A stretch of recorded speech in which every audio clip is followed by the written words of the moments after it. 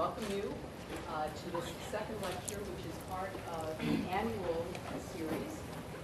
This is part of the Dornsife Studies Program's Iranian Studies Initiative, which is generously funded by the Farhang Foundation, which is an Iranian cultural foundation. We're very pleased to have our supporters with us this evening, so welcome to you again. And so this is, as I said, the second annual lectureship. We plan to do this just every year. And we're very pleased this year to have with us such a distinguished scholar, in this case a scholar of film, cinema, Iranian film cinema, Professor Hamid Naficy. Professor Naficy, as you see from the slide here, is professor at Northwestern University. He is the professor of radio, television, film, and also a named professor, the Sheikh Hamid Naficy Professor of Education. He is a world-renowned scholar of Iranian film, and documentary filmmaker himself. He has numerous books which have been pathbreaking in terms of work on particularly filmmaking in diaspora or filmmaking in exile. His magnum opus is an amazing 4-volume collection, an in-depth study of over 100 years of Iranian film production. And one of the things that I found so wonderful in interacting with Professor Naficy over the last year or so, learning more about the way that he goes about his research, is just the degree to which he has just sort of the consummate field researcher, kind of very close to my own heart, someone who has really spent time on the ground, talking to people, watching all the films, going into the archives, with a variety of places, looking across time. It's a wonderful sort of combination of anthropological and cinematic and critical studies. So it's been my pleasure to do this, and now we offer you that opportunity as well. So please join me in welcoming Professor Hamid Naficy.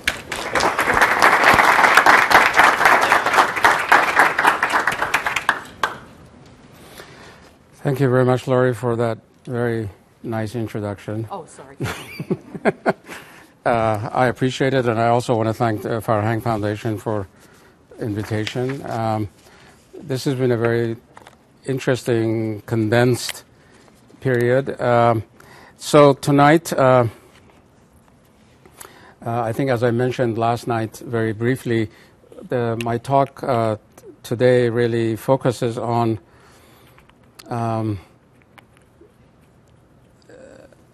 Iran and the U.S. in particular, but Iran and the West have not had any official diplomatic relations since the revolution and the hostage crisis and so forth. And so, nevertheless, there has been a relation between them, and this relation has either been in deep secrecy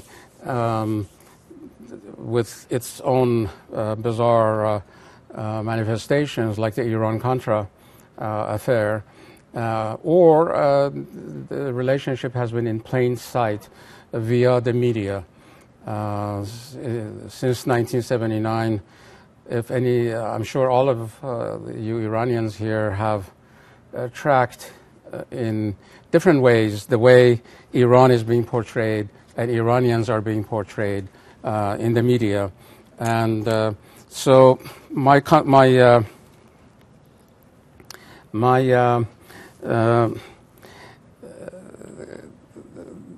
presentation today focuses on this media relationship between Iran and the U.S., but not just between the two governments, but also between the Iranians who are living at home, Iranians who are in diaspora, and the American media. So there's a kind of a 5-partner dance that has been going on via the media in talking to people that you're not supposed to talk to.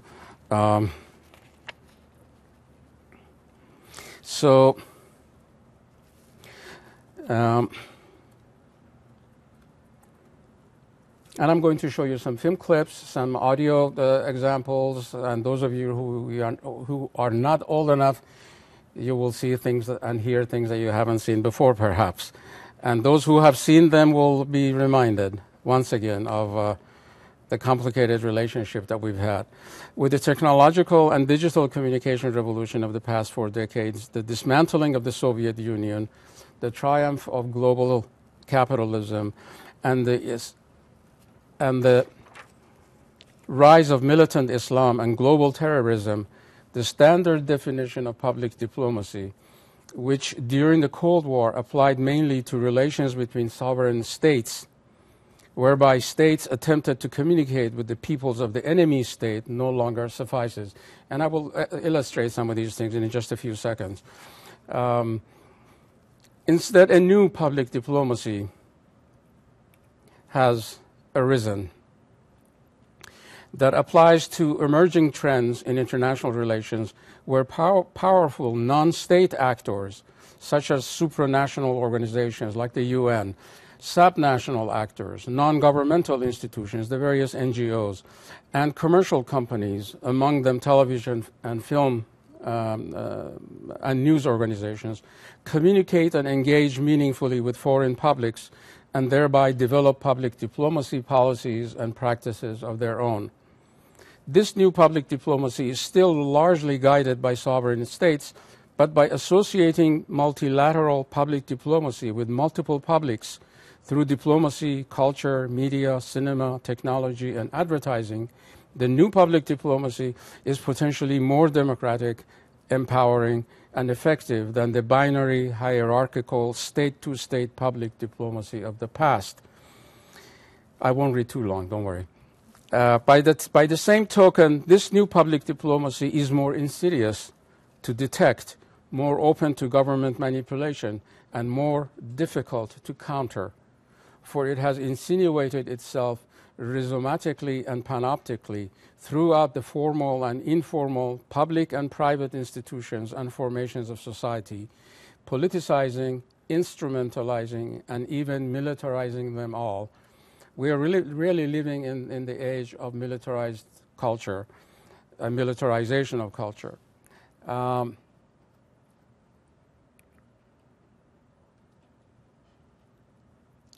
These are all the various groups that are involved in public diplomacy: subnational actors, non-governmental organizations, think tanks, pressure groups, lobbyists, commercial companies, and so on and so forth.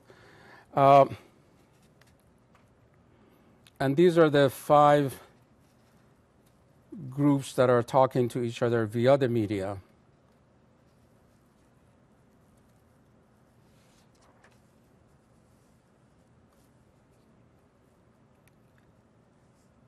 Some time ago, I coined this term media work, and it sort of this follows Freud's term of dream work. According to him, dream work is the way that the dreams are produced through a process that your brain incorporates all of the day's events and various subconscious and unconscious elements and incorporates them into some sort of a coherent narrative that then becomes the dream.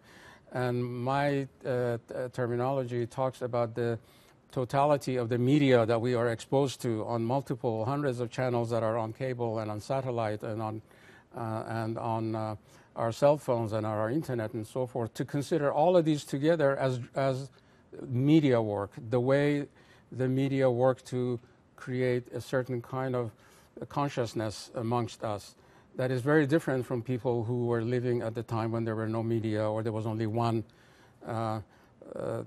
medium, or when the American, you can't believe it, that in the 60s and 70s there were only 3 networks, television networks in this country. But now that you have so many networks that are going on at the same time, these create a certain kind of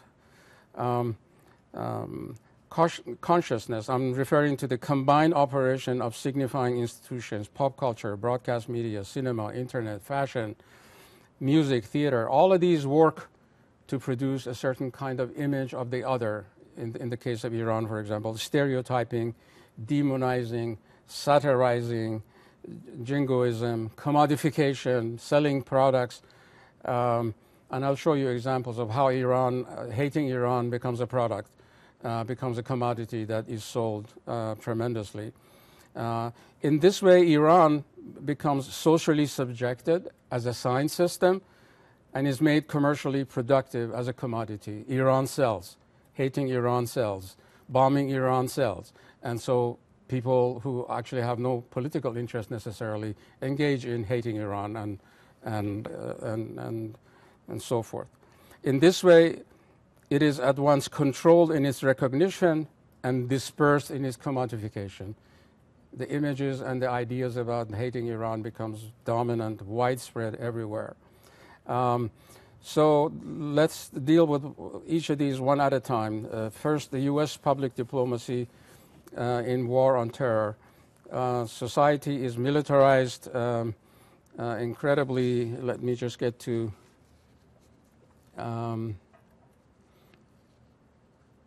unlike in authoritarian states like today's Iran or totalitarian states like the old Soviet Union, the media in capitalist country like the U.S. is not centrally organized and managed by the state.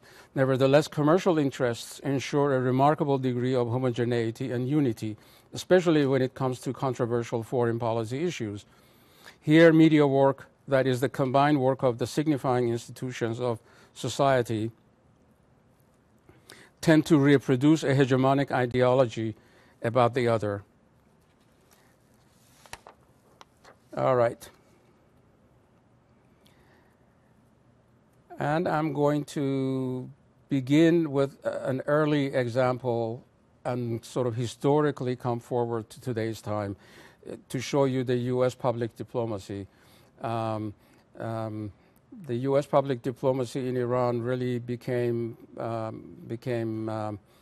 I think, very prominent in the early 1940s. The war, Second World War, had not ended yet, and as the vice consul or the assistant to the cultural attaché of America in Tehran, Nila Kram Cook, became the head of censorship in Iran. An American diplomat became the head of censorship in Iran. She became the head of Edareh Nemayeshat, where all the theater companies that wanted to put on a play, all the movie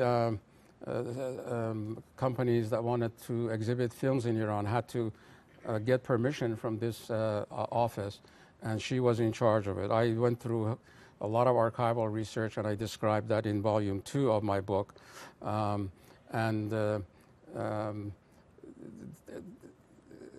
It's interesting that before the end of the war, the Allied powers, Russia, U.S., and U.K., who were fighting the Nazis, you can see by looking at this volume 2 of my book and the archives that I searched, you can see that they were already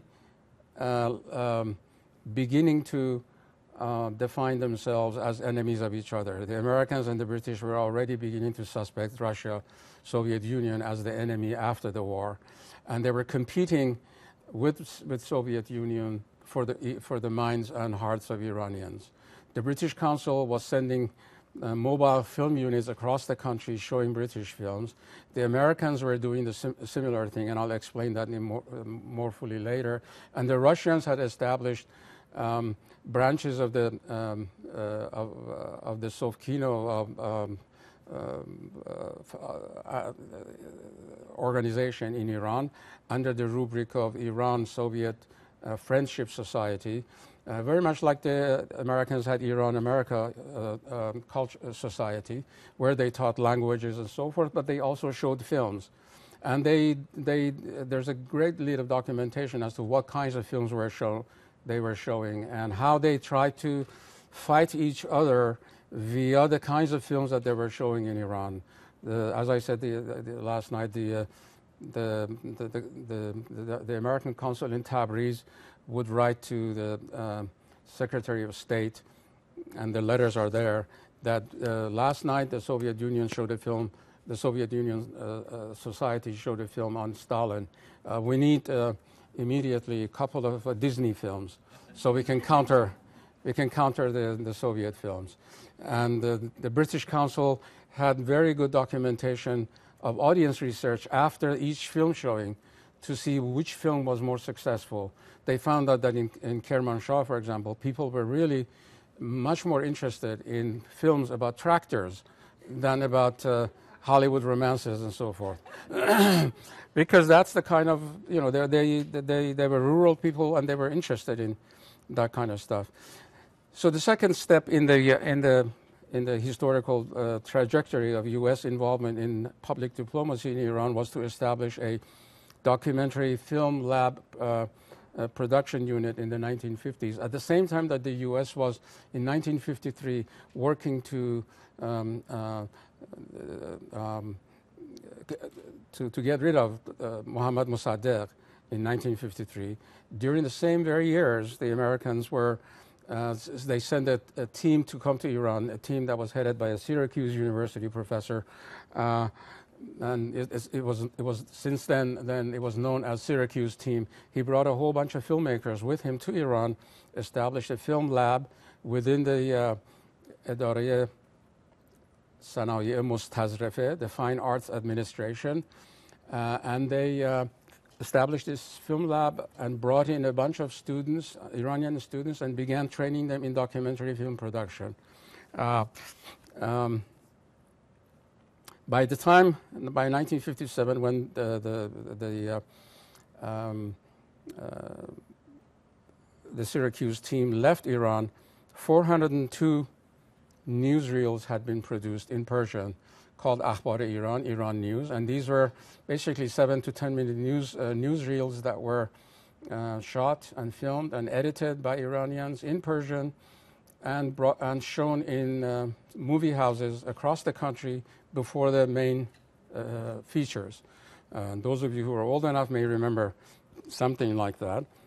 They also produced 400 documentaries in Persian on various topics of public health and development, rural development, and those sort of things.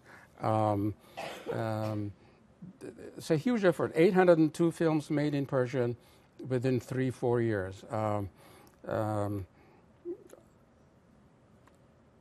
This is a picture of Nilakram Cook. She was a very romantic, very quixotic person. She, her archive is at the University of Iowa. I went through her archive. She became enamored of Gandhi, went to Gandhi and stayed in his ashram for quite some time. She learned Persian, became enamored of Iranian traditional dances and folk tales. She learned Persian. She converted to Islam. It's reputed that she translated the Quran, and she became the head of censorship. After she finished with the censorship, she established the ballet corps in Iran and hired and performed the ballets that she herself had created based on Iranian themes of Layli and Majnun and various things of that sort. It's a very interesting character. USIA films. So those films, the 802 films were usually called USIA films, this because United States Information Agency was the agency that created the Syracuse team and made the films. They also provided Iran with 40 mobile film units. And these film units would come to universities, to towns, to schools, and show films. At the age of 9, I saw some of those films in elementary school. I have a notebook that contains 16 film reviews that I wrote of the USIA films. This one is about Peyvan Zadan, about grafting in trees. This is about some other topic. You can see my teacher says, "Kheli khub ast," very good. He's graded my thing. As you can see, I've written the end at the end of each of my reviews in the same way as you see the end appearing in the movies. Big letters, thick letters, and so forth. Maybe the bug of cinema entered me at that point. So the USIA project of winning hearts and minds seems to have worked, at least in my case. Maybe that's why I went to cinema. I don't know. But what happened? I don't have some. I had some other pictures as well of this mobile film unit coming into. The driver would drive into the schoolyard. He would get out of the car, bring out the projector, hung the curtain in our library, and he would become a projectionist, and he would show films. Sometimes he would bring somebody to narrate or to provide expert advice about what was going on.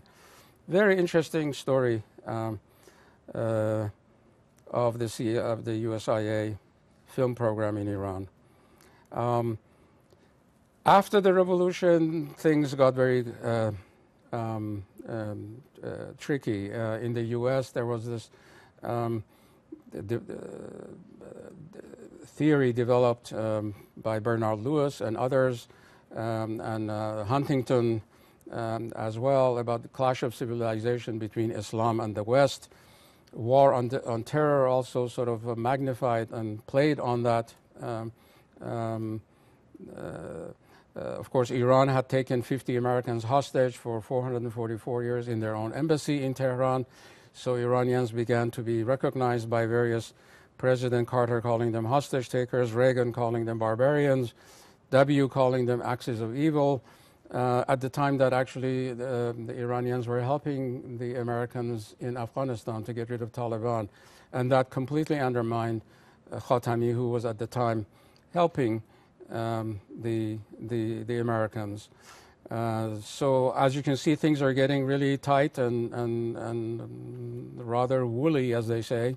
The Americans began to fund opposition media in Los Angeles and elsewhere.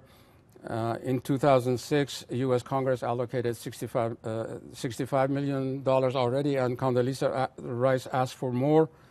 The Congress had allocated $10 million to counter Iran campaign, propaganda campaign against Iran. Condoleezza asked for the rest of the money, so they received $85 million to do that.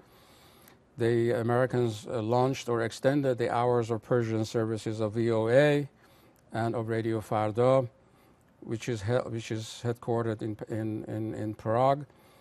And Americans began to, very much reminiscent of what Margaret Mead and Gregory Bateson had done during the World War II. They began to look at Iranian films to understand something about the mindset of Iranians. Since they had no direct access to Iranians, maybe movies would tell us something about what Iranians are thinking. Same thing Margaret Mead and Gregory Bateson were doing during the Second World War. They were examining French films and German films to try and understand how the French mind works and how the German minds work. And they wrote about this. And so that was another way that cinema became part of the public diplomacy. Then going to the second part of this enterprise is the U.S. commercial media work about Iran story, so to speak, Iran story. All of these entities that I'm mentioning here provided fodder for one aspect or other of the Iran story. So to begin with, Iran stories on TV newscasts. Before the revolution, Iran news coverage was limited.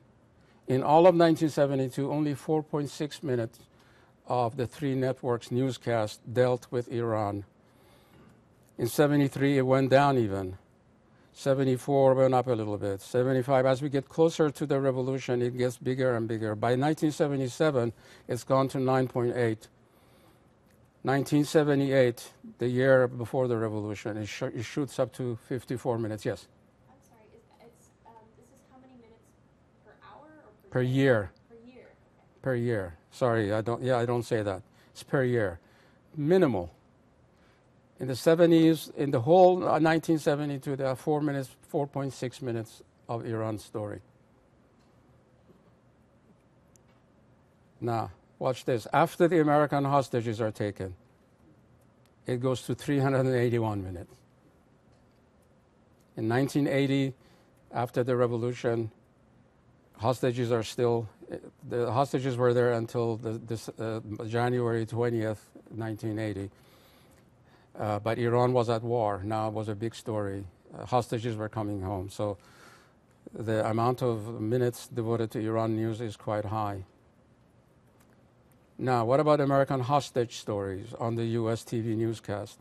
Nightly newscasts on hostages occupied the largest share of each newscast between November 79 and the end of 1980.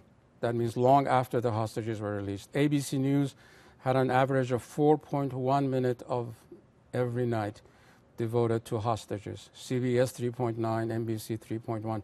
Remember that in those days the newscasts were half hour, and of that half hour only 20 minutes was news.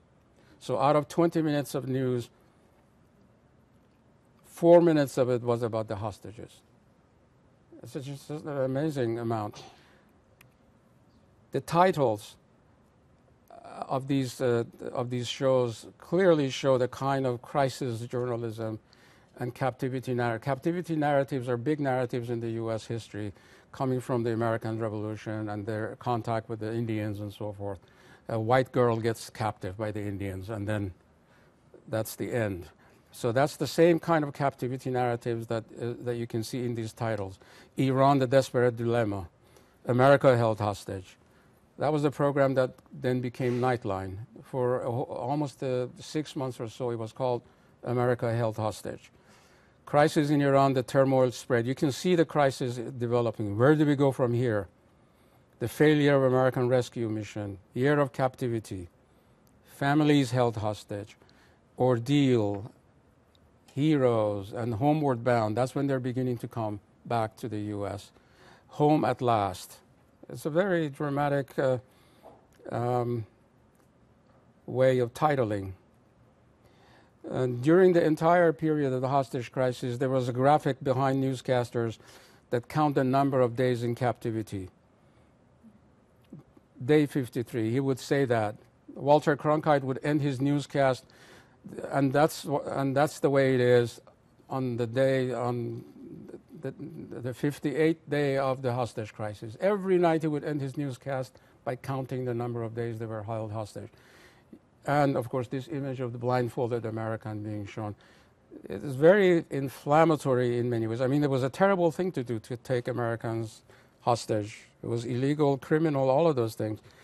But this kind of sensationalism also worked to create a very negative, kind of a nightmarish life for Iranians. One exclusive interview with Khomeini placed CBS's 60 Minutes on top of the rating chart, where it stayed for years. And it was a very economically very productive thing for CBS. It generated $70 million profit for CBS, causing program executive producer to call it perhaps the most profitable broadcast of any kind ever on the air. But the remarkable thing was what the pop culture did with the hostage story. So here's one example. You know what makes me sick? Coming home from work, and turning on TV, and seeing 60 of our people held captive in our embassy. I mean, we buy them their food, we buy them their planes, give them money left and right. I say enough is enough. Let's get tough. Time to stand and fight. 'Cause they can take their oil and shut it. Let them drink it, let them love it. They can let it rot there in the ground, but they ain't gonna push Uncle Sam around. They can take their oil and ram it. If I don't need it, I can't stand it. I walk to work, I don't care how far. I ain't pumping that stuff into my car.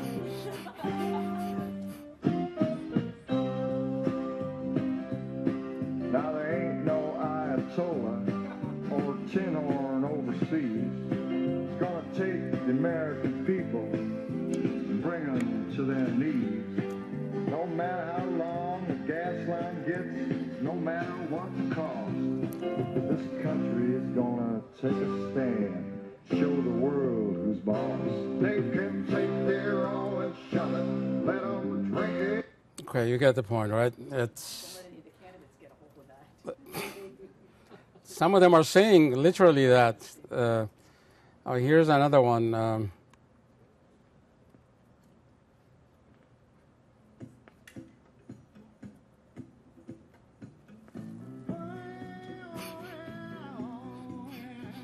Supposed to be Persian, right? Dear Mr. Ayatollah, we know you call us yellow, and you'd like to see us crawling and bowing at your feet. You think you're so darn bad, but when Uncle Sam gets mad, there's gonna be an oil slick right where Iran used to be. 'Cause we could take our BB guns, blow your buns to the sun. Just our Boy Scouts could wipe you out.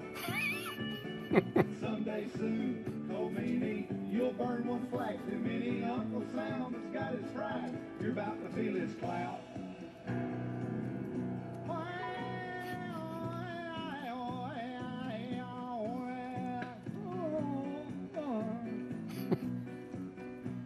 The Shah is our old friend, and we're proud to save his skin. And Khomeini, you can't blackmail the good old USA.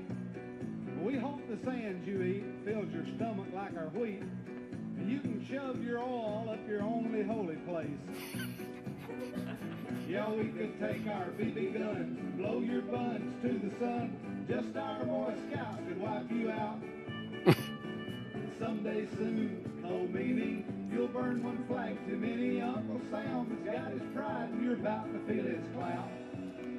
All right. Many different elements of pop culture came to work on this process. Bumper stickers, fuck Iran, circular keychain, bomb Iran, love keychain, fuck Iran, dartboard, stick a hola in the Ayatollah, dartboards, toilet papers, The Simpsons, Ayatollah Asahola on his T-shirt. I mean, they're just amazing. Everybody was in on this game.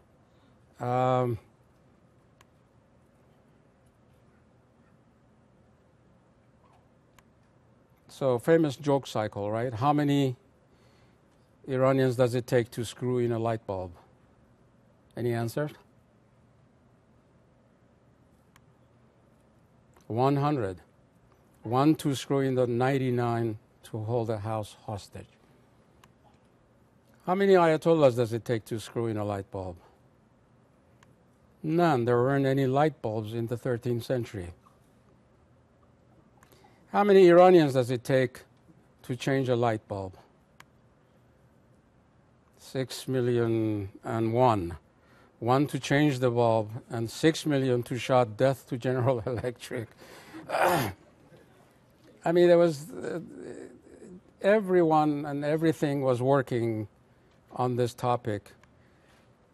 Ayatollah would be amazed to hear that, you know, a story in the porn magazine Penthouse was about Iran, hostage mania. Everybody was doing things. And this is the good one. This is probably what's his name was referring to, right? John McCain, right? The song. Bam, bam, bam, bam, Iran. Bam, bam, bam, bam, bam, Iran. Bam, bam, bam, bam, bam, Iran. Bam, bam, bam, bam, bam, Iran. Bam, bam,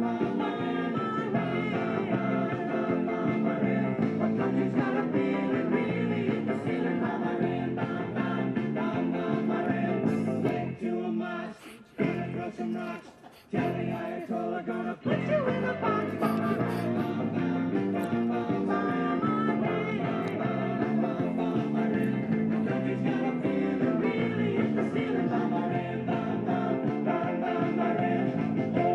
Sam's getting pretty hot. Time to turn Iran into a fucking lot. Bam, Iran, bam, bam, bam, bam, Iran. Bam, Iran. The country's got a feeling really hit the ceiling. Bam, Iran, bam, bam, bam, bam, Iran. Call the volunteers, call the bombardiers, call the financiers. Better get their ass in gear. Bam, Iran. All right, so the pop culture is really gung-ho. Everywhere you go, there is this stuff going on. Hollywood also got on this with this famous film. I'm sure all of you have seen that. It's a story based on Betty Mahmoudi, who was the wife of Dr. Mahmoudi, an Iranian doctor, who took his wife and daughter to Iran after the revolution. While there, he sort of had a crisis of conscience and became Islamic and began to behave the way all hardline Muslims are supposed to behave in the stereotype. So he began to imprison his wife at home and force her to wear the hijab, and you can't go out, you can't talk to men, blah, blah, blah. And this became a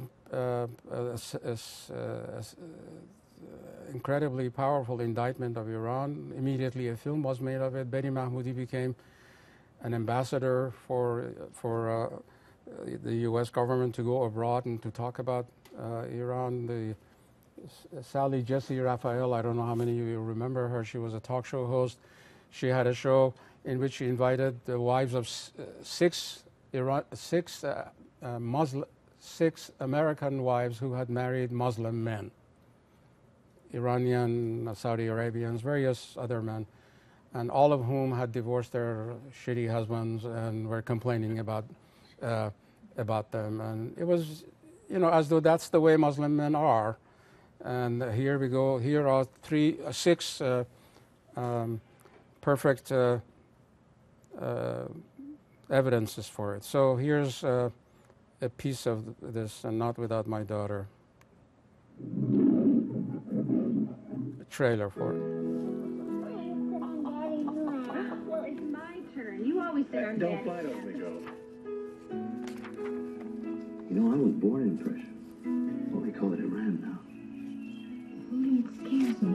All I want to do is go for 2 weeks with you and Mahtab and visit my family. In 1984, Betty Mahmoudi's husband took her and her daughter to Iran to meet his family. It's all changed. He swore they would be safe. I know it's a different culture. I just don't understand it. He swore they would be happy. He swore they'd be coming home soon. Sweetheart, you haven't packed anything. You want me to do it for you? No. He lied. I don't know how to say this to you. We're not going back. We're staying here. I want us to live in Iran. Are you crazy? We're Americans. Your daughter's an American. I know it's the right decision if you just give it a chance. No, I won't stay here. You can't. Are you listening? You're in my country now. You're my wife. You do as I say. You understand me? If you marry an Iranian man, you automatically become an Iranian citizen. I told you before, you don't touch the phone and you don't leave the house. The laws regarding women are very strict. It is your duty to tell your husband everything. You cannot have secrets. You have no rights to the children. I'll be with you. I'll help you. If the kids should try to escape with your daughter, they could execute you. There are 3 principal ways out of Iran. I promise you I won't leave you. You'll never see Mahtab again. Do you understand me? Dear Lord, hear our prayer. Please help us leave Iran and get back to America. Please let nothing separate us. Keep us always safe in your care.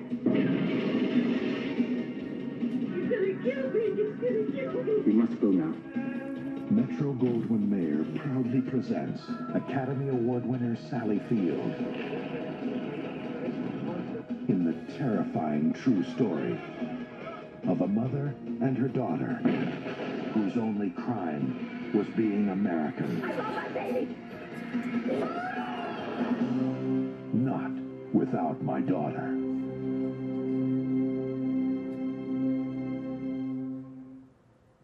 And there were a lot of films in the 80s and 90s that had to do with terrorism that in one way or another had their genesis in Iran or with Iranians or something like that. Then the internal public diplomacy. in Iran.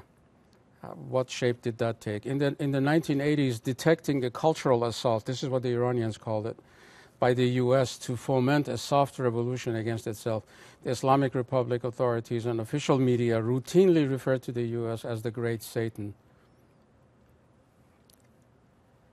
During Khomeini's time, and Khomeini colorfully labeling the U.S. the Great Satan, and Ahmadinejad calling them the global arrogance. And Iranians colorfully also talked about the Velvet Revolution and then cultural NATO. The American public diplomacy, they termed cultural NATO. The real NATO is with power, with hot war equipment. Cultural NATO is with soft power. Lots of images of the Shah as the Great Satan. In this case, you can see the Satan behind him. Uncle Sam being strangulated by a fist of a collective Iranians. Jimmy Carter as a scarecrow on fire. Lots of graphic works against the U.S. The Statue of Liberty as a death mask. Murals everywhere. The American flag is weaponized. The fist-crushing U.S. flag and Congress on a former U.S. embassy wall.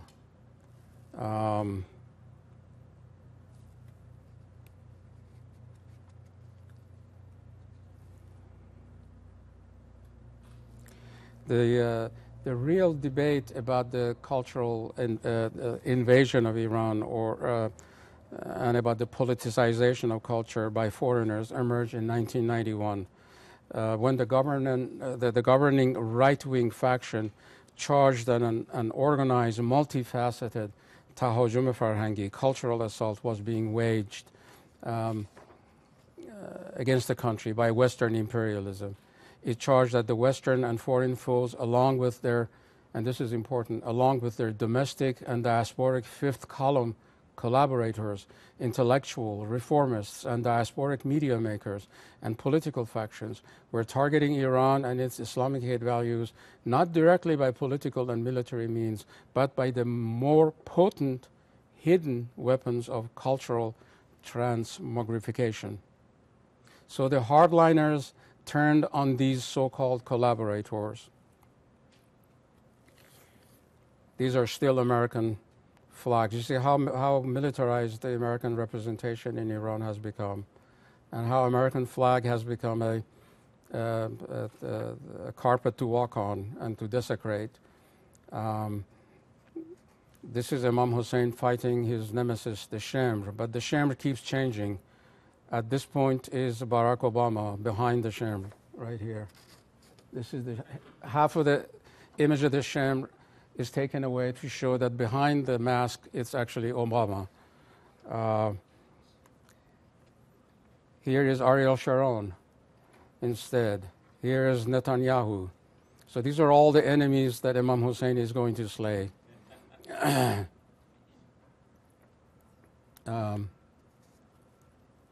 So hardliners turned on the so-called collaborators. Many high-ranking political figures and most of the press participated in this anti-American debate in Iran.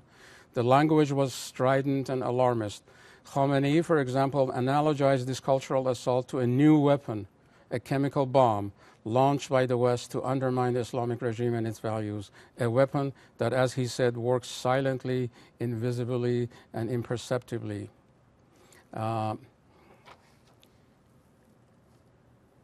So the government in Iran began to produce programs for foreign audiences. One of the early programs was a program called Aftab, a 2-hour program that was broadcast in Los Angeles on Sundays. At the time that all Iranian programs, television programs, were anti-Islamic Republic. This was the only sort of pro-Islamic, although they were not pretending They were pretending that they were not funded by the Islamic Republic. Iranian Persian language satellite TV channel Jam Jam came out. The Press TV in English came out. Al Alam in Arabic came out. So Iranians began to create lots of different channels to reach foreign audiences to convey Iranian government's attitudes. Within the country, they went after the domestic fifth columns and so forth.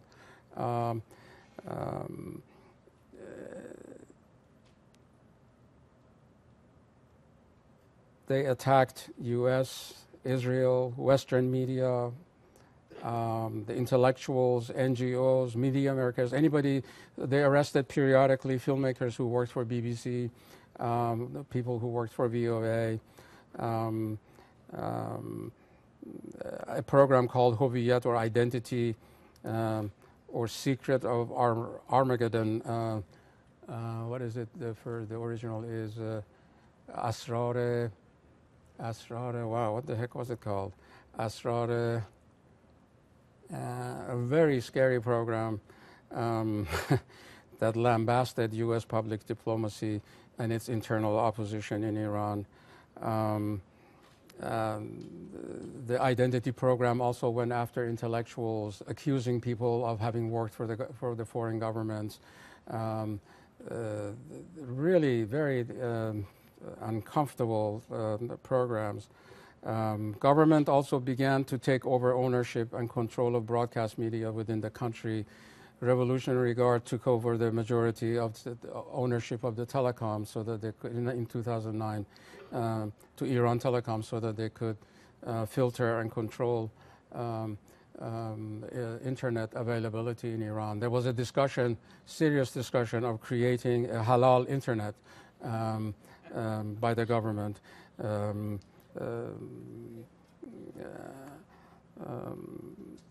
So the fourth leg of this dance, the opposition press began to work very interestingly. Let me see, where am I? The Identity program, for example, charged all kinds of NGOs being in the pockets of Americans. They not only attacked individual authors, but also cultural foundations outside the country which promoted and celebrated Iranian history, culture. They accused Foundation for Iranian Studies, Mahvi Foundation, Kian Foundation, and Par Foundation, all of these as being in the pockets of American public diplomacy to fight Iran.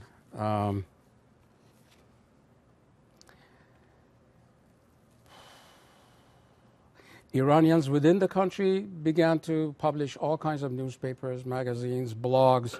As I said last night, the CIA in 2005 established that Iran was the fifth largest, Persian was the fifth largest language in the blogosphere. Iranians, as I showed last night, developed all kinds of professional organizations to defend their own causes, to defend the newspapers, to write letters to the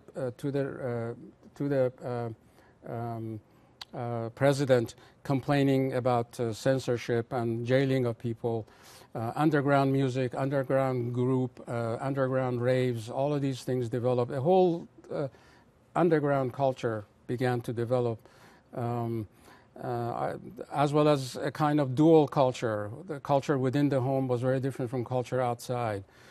People within the home did all kinds of stuff, including brewing alcohol and drinking and dancing and mixing and doing all kinds of things, while in public everybody was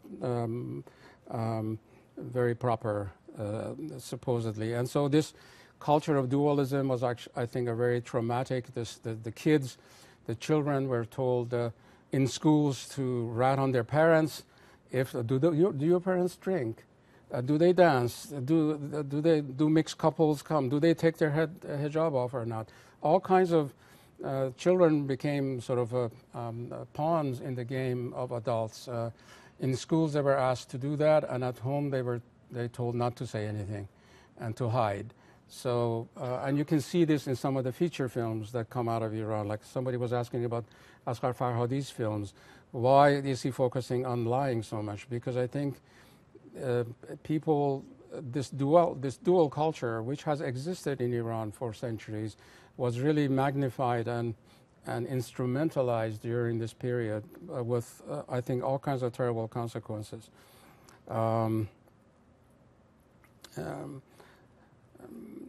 But the underground life really is very powerfully present in Iran, and no one knows about Persian Cat. The film, for example, is Bahman Qubadi's account of an underground group trying to recruit members to perform. Internal opposition also got involved in public diplomacy through their cinema, through film that I talked about last night. The government, basically condemned a lot of filmmakers, a lot of writers to internal exile by censoring them. Many of them went into external exile, as you can see. Amongst the films that were made in internal exiles, for example, is Jafar Panahi and Mir Tahmas's film, which I'm sure most of you have seen. I'm going to show you just a bit of it here. He was under house arrest for having filmed the Green movement, and he was condemned to 20 years house arrest and forbidden from interviewing to foreign press and forbidden from making films. As a result, the filmmaker appears on camera and hired somebody else to do the filming so that he could get around the prohibition. Somewhere in the middle of the film, Panahi says to Mujtaba, why don't you stop filming for a second? And Mujtaba says, you can't direct. You can't tell me what to do. I'm the director. So they know what the game is, and they're playing the game. So this is part of the continuation of the discussion of last night. How do Iranians make films, very bold films under very trying conditions? It's amazing. It's part of that cultural duality, perhaps. So here, he's forbidden from making films, so he hires somebody else to film for him. He can't go out to film, so he films inside his house. And he uses very small cameras.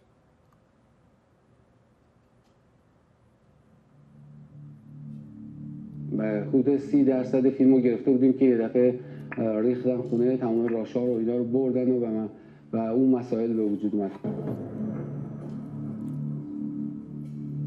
چون فقط اونجا گفتن 20 سال ممنوعیت از ساختن هر نوع فیلم، نگفتن بازیگری و خوندن فیلمنامه که جور نیست.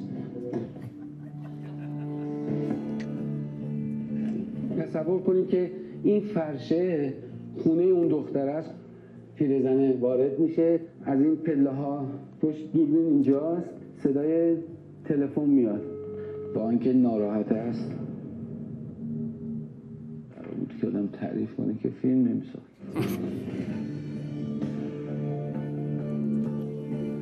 توی اون لوکیشنی که حالا من 4 تا خط کشیدم، چی رو میتونم بخونم؟ اون رو که نمیشه ساخت. حداقل اینم با موبایل میتونم بکاری کنم. شما که بیرون در نیومدید، نه میخواد بیان دنبالتون؟ جمعیت مرتبه گیست. آقا ما تو تماس میگیرم. چی شد؟ چی شد اگه؟ الو. See, he's condemned to house arrest, and yet he is in contact with the world, on TV, on radio, on his cell phone, and so forth.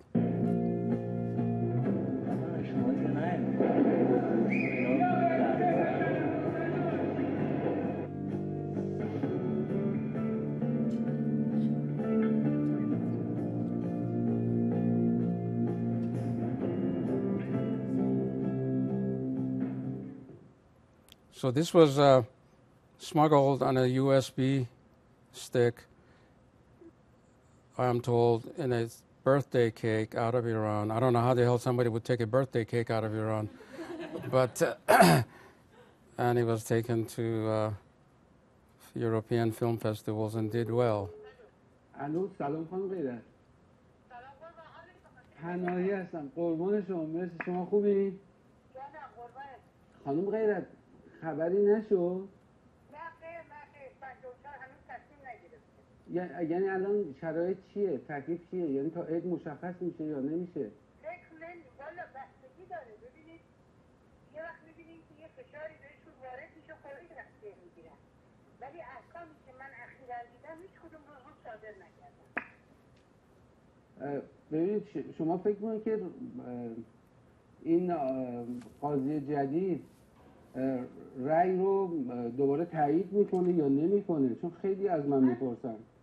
من تصورم این است که اون مجازات تصمیمیش رو، یعنی چی تضمین؟ یعنی اون تصمیمی اون 30 سالی که گفته بودن. 20 سال. اون 20 سال رو فکر میکنم که منتفی بدونه. بله. و خود زندان رو هم شاید یه مقداری که کم کنه. حتما یعنی شاید کم کنه، یعنی بالاخره زندان رو حتما میره. بالاخره زندان داره. نمیاد کاملا حکم براحت بده.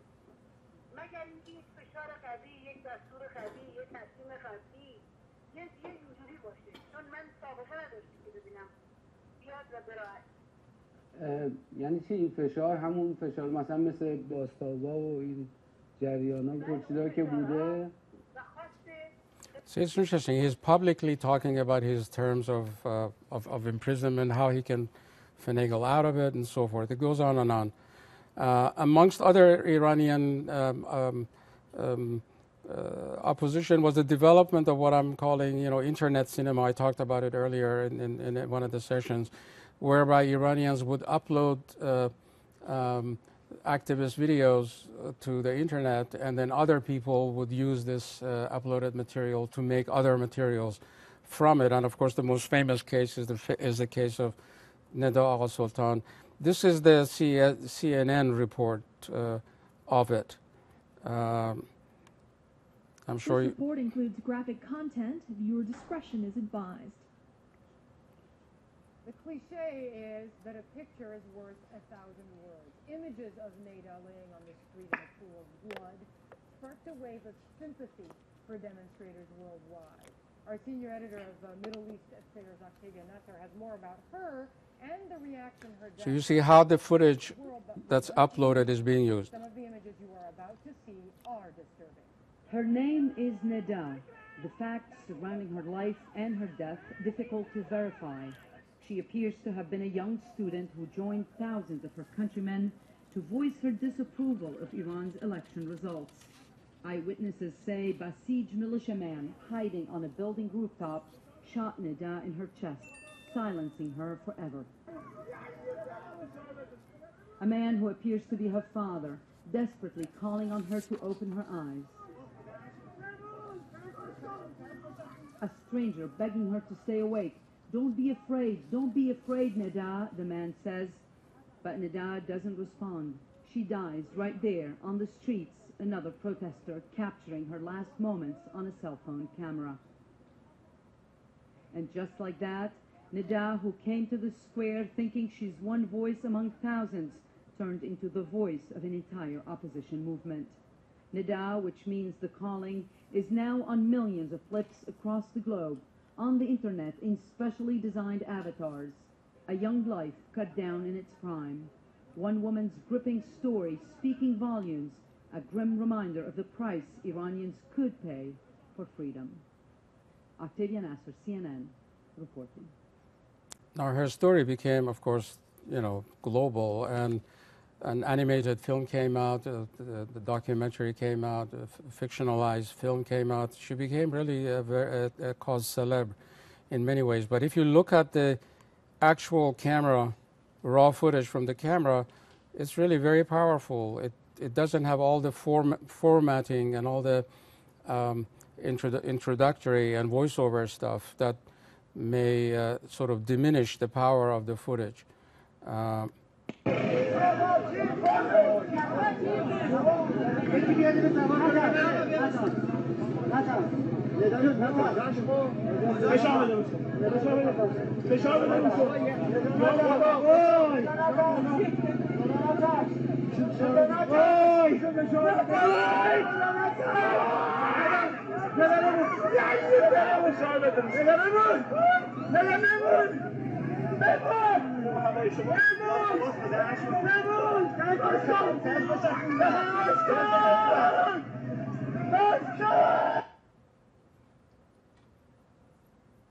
Pretty powerful, no? The fact that she was beautiful, she was young, she dressed Western, she was not involved. All of these really helped to turn her into a symbol that could be identified by Westerners.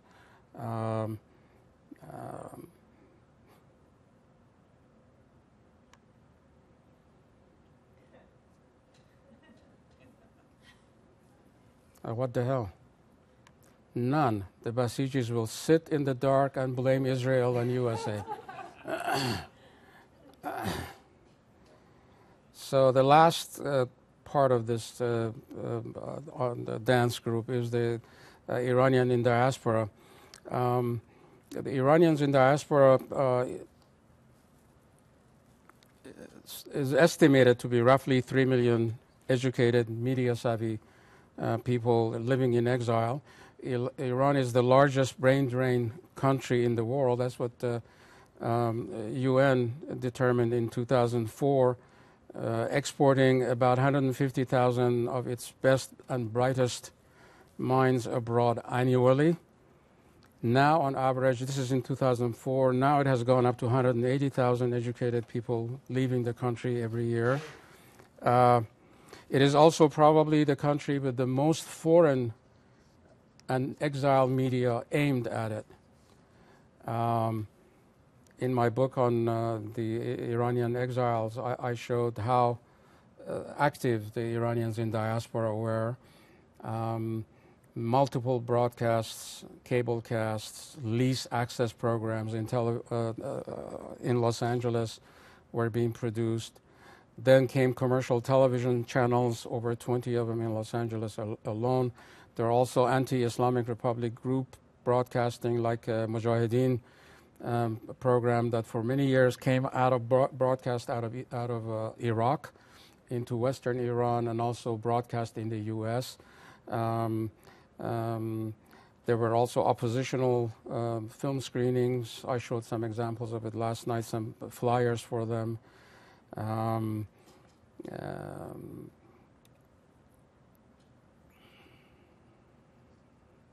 Iranians, of course, in exile, in response to all of this negative imagery of Iran, acted defensively, using subterfuge, hiding, passing, all of those things. They changed their names, adopted English nicknames. Some dyed their hair blonde. Some denied Iranian origin. Some claimed that they were Greek, Italian, Mexican, various whatever, but Iranian. Some began to call themselves Persian instead of Iranian. I don't know why I have two, Persia and Persian, that's right, yes. And many Iranian filmmakers began to make films. These are some of the categories that I have identified: exile films, diasporic films, emigre films, ethnic films, and finally cosmopolitan films. Cosmopolitan Iranian filmmakers are those who claim not to be Iranian or anything. They're just filmmakers, like Amir Naderi or Sohrab Shahid Saleh, who make great films and not about Iran, and they don't want to be known as Iranian filmmaker. They want to be known as filmmaker, period. But the others are exilic, diasporic, and so forth. I won't go into that. It's a long story. If you want, I will explain more fully. And many of their films you have seen, I'm sure, in Los Angeles. The newer kind of developments are, I want to talk about those, and that's the development of music videos as an expressive medium. They were very powerful also, combining fast cutting and beautiful imagery of music videos with music and danceable tunes and hard hitting lyrics. One example is which also this example uses the footage from the Iran Green Revolution. The image that is the video that is uploaded to the internet, they use basically the video shows two stories taking place. One is a person who's trying to upload a revolutionary anti-government video onto internet, and another is this band that is playing, trying to receive the stuff. So it's a very timely intervention in the process. And here is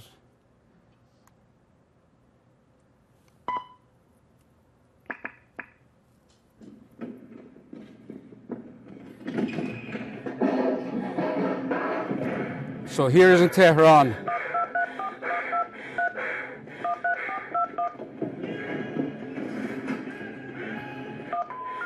We're sorry, but no.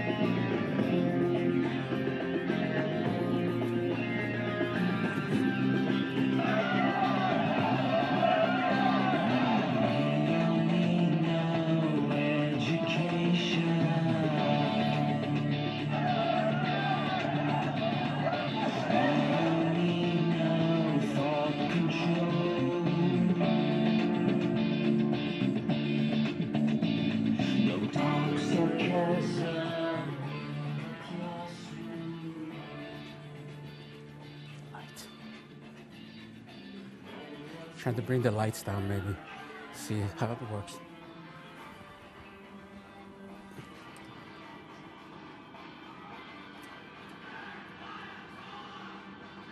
It's a little bit better, yeah.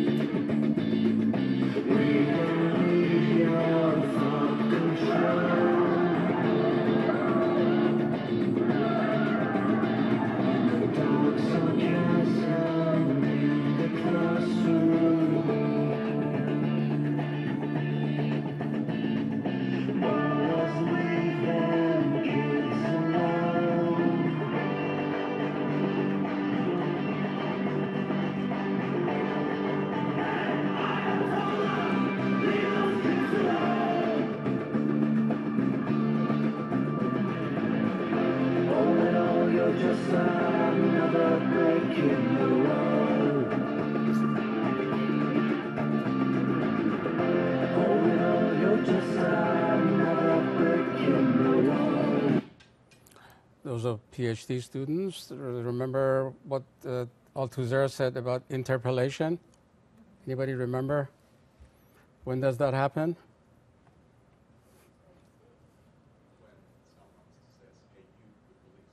Yeah, when the police, very good. When the police in the street, you're walking and somebody from behind you, the police, sorry, this light is playing. The police shouts and say, hey, you there.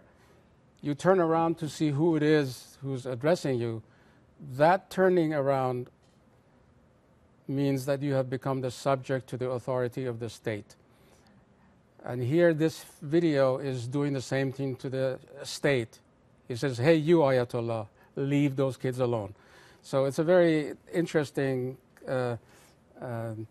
reverse action on the regime. And there are a number of video that work along those lines, or work along the line of improving the image of Iranians. And this is interesting because it's all about, it's calling for the disarmament in the context of Iran and the U.S., but also calling for asking, why are you scared of Iran? And in order to humanize Iranians, it focuses on all kinds of things that Iranians do that are westernized. So that's interesting on that.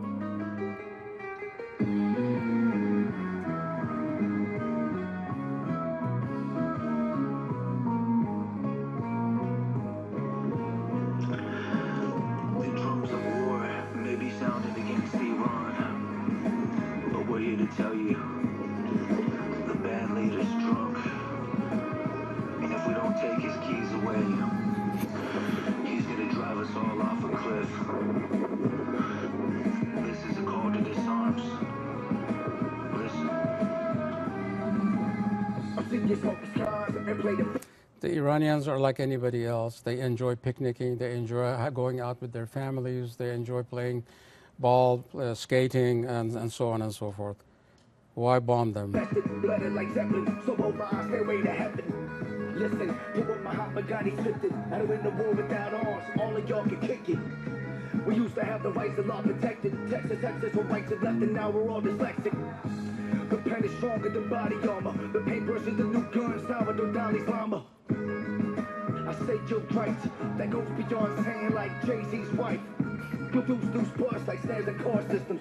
To the truth blew up like hair on March 6th. Why are you scared of Iran? Think about the casualties and all the losses. War is not the answer, so what's the problem? Why are you scared of Iran? Think about the casualties and all the losses. War is not the answer, so what's the problem? Call it disarms. Call it disarms. Call it disarms. Check it out, check it out. My age is about 9, living in the south side a few years. Outside of bullshit with nightmares. A village, only get 60 seconds for women and children. Get toilet coatings and killers tended. Exploding orange daffodils. Telling us is what they plan, be no morning after pill. On that you could build like black entertainment. They're making cash at the game like Carmelo Anthony's agent. Picking on us first like Anthony Davis. Forgive them. God is the pain in their flesh and their faces.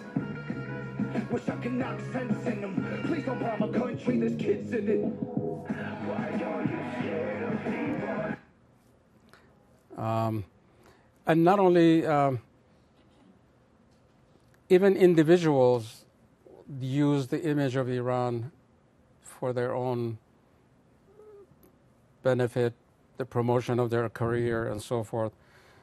I think one of the most graphic examples was what was happening in the worldwide wrestling. In the 1980s, worldwide wrestling became very popular. For those of you who live in LA, I was living in LA at the time also. It's just on Channel 5 all the time they were running these programs. And the famous Iranian, the Iron Sheik, was almost all of the American ethnic unrest and differences and fighting and so forth were being played out on the wrestling ring. There was a group called the Gorgeous Ladies of Wrestling, GLOW. These were all Barbie doll girls, beautiful, tall, and so forth. They fought each other in bikinis and so forth. One of them was called Palestina. She was a Palestinian Barbie doll who wore khaki and boots and kicked the other Hollywood girls unfairly. Another one was called Vine. The other one was called Hollywood. You know, they were playing the Palestinian blonde games there. The most interesting one was when the Iron Sheik and the Russian wrestler Volkov were paired together and formed the Foreign Legion, fighting basically white Americans, Sergeant Slaughter, Hulk Hogan, and those kinds of people. And Iron Sheik claimed that he had been the bodyguard of the Shah, and he would oftentimes wear an Arab headdress or wear shoes that whose toes turned up and over, like some of the Arab in fantasy films you see them wearing. And sometimes he would come into the rink with a camel on a camel. Sometimes he would carry the flag of Iran, and cause the young audience. And I went to some of these wrestling games just for research purposes. Mind you, only for research. He would cause the young, hot-blooded the men, and the audience was majority men, to shout, "Iran sucks, Iran sucks," and he would just goad them to do this. It was really amazing. So here he is having a problem with one of his rivals, and he goes nuts, literally, as you will see here. It's very profane, I'm sorry, but in the interest of scholarship, you have to tolerate some things. Yes, yeah. So. Fast forward 1 year to 1987, WrestleMania 3, the Pontiac Silverdome, Pontiac, Michigan. Over 93,000 fans. You teamed up with Nikolai Volkov to take on the Killer Bees, and that's where your feud began with Hacksaw Jim Duggan when he interfered at the end of that match. What was it like to be in that massive crowd? You asked me excellent question. The great feeling all time I had all my life, Mr. Dan Maloney, it was that night, Pontiac, Michigan, Silverdome. Correct. Silverdome, Pontiac, yes, Michigan. And that was a great honor, great feeling to wrestling next to 93,000 people, knowing him. Listen, 93,000 people would go to see wrestling team. I mean, it's just incredible. Musician, know any football player, know any sport event in your country sold out, Madison Square Garden. I mean, Pontiac, Michigan, exam wrestling. It was a great feeling. Dan Maloney tried wrestling with Jim Braziller and that jabroni Brian Blair. Brian Blair, right. Brian Blair, you're another faggot son of a bitch, no good, low life. I want to let you know you are punk, you are fag, you are punk, little gay, worse than Michael Jackson. It was a great feeling. I have a lot of respect for them. His partner, Jim Braziller from Minnesota, great athlete, great high jumper, but that little punk, Brian Blair, another little fag, worse than Michael Jackson. And I didn't like him. I didn't like his attitude. He was a punk. I can break his fucking back. Break his back, make him humble, and then fuck his ass. I didn't do it in the Pontiac, Michigan, because respect my sport and respect Mr. McMahon. You were a professional. Oh, professional. Otherwise, was ready to do it to him, all country way, make him humble. Suplex him, put him in the camel clutch, break his back, and then fuck his ass, make him humble, to respect our thing. And I didn't do it because for the God and Jesus and Mr. McMahon. Brian Blair, you are no good. You are worse than Michael Jackson. I'll never respect you again. And then he was lucky to the big man, American 2x4 Hacksaw. You was lucky, punk. I didn't break your back to fuck your ass, make you humble. Anyway, he goes on and on. He goes really, literally nuts. That's the, that is him. So the Iranians in exile finally came out of the closet.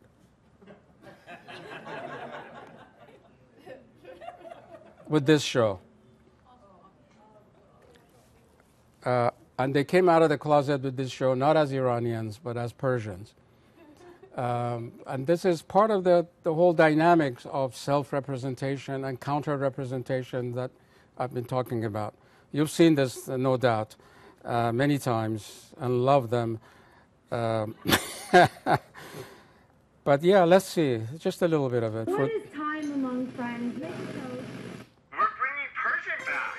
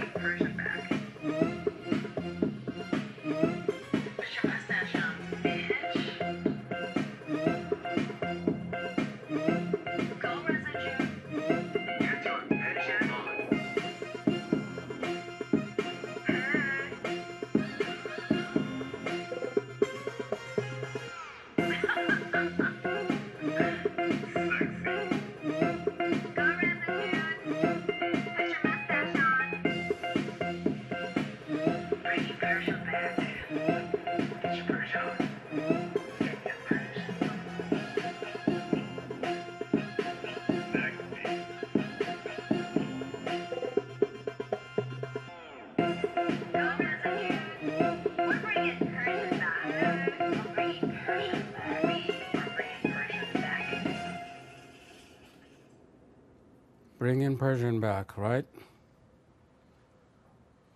So Iranians finally stopped dyeing their hair, stopped denying that they were Iranians, although saying Persian is, for many Americans, they don't know what the hell you're talking about. Persia is another country, not necessarily, doesn't map out to Iran for many of them. And that's the whole purpose, to be something but not Iranian. And it's part of the politics of the country. And the result has been interesting. Here's the community's response. Lavish parties, luxurious cars, and a taste for flashy, expensive bling. $6,000. I think I'm just gonna have to take this tape. That's live on Bravo's Shaws of Sunset, which follows 6 Persian-American friends living it up in glamorous Beverly Hills. It may look similar to other reality programs showcasing the lifestyles of the rich, like the Real Housewives franchise. Gold, cars, houses with the big columns. But Showbiz Tonight can report that many in the Persian community think this reality show needs a reality check. My first reaction was really disgust. Like former Beverly Hills Mayor Jimmy Delshad. Born in Iran, Delshad says he came to the U.S. at the age of 20 and went on to become a successful businessman. He tells Showbiz Tonight he's concerned with some of the behavior on Shaws of Sunset. As you see, some of them, the girl says, my only paycheck comes from my father. I'm 30 years old, and my only paycheck is from my daddy. They're acting as spoiled children. I want the people in Middle America to know that the Persians are not like what you see on that show. We love our culture, we love our families, we love our traditions. A few Persians on that show, like Reza Farahan and Mercedes NJ Javid, disagree and tell Showbiz Tonight they are outraged over the outrage surrounding Shaws of Sunset. People are saying that you're giving the Iranian-American community a bad name. No. This is an embarrassing depiction.